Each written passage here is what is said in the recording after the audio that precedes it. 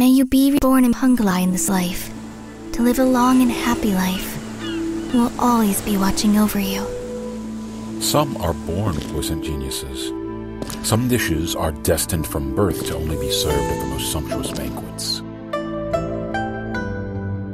The same rules apply to music as well as culinary arts.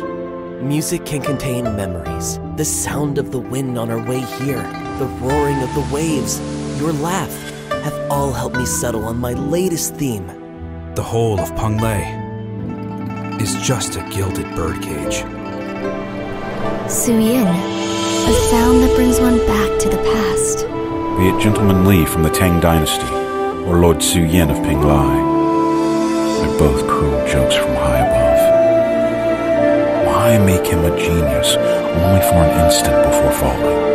Having enjoyed the sacred beast's divine protection, we naturally have to express our gratitude with the most highbrow music.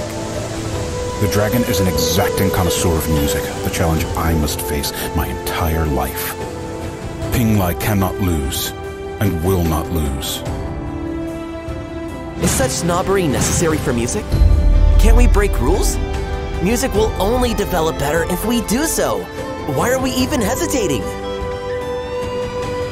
Su Yi is the genius of a century, if not millennia. If he inherits the throne, I know he'll lead Pinglai to glory.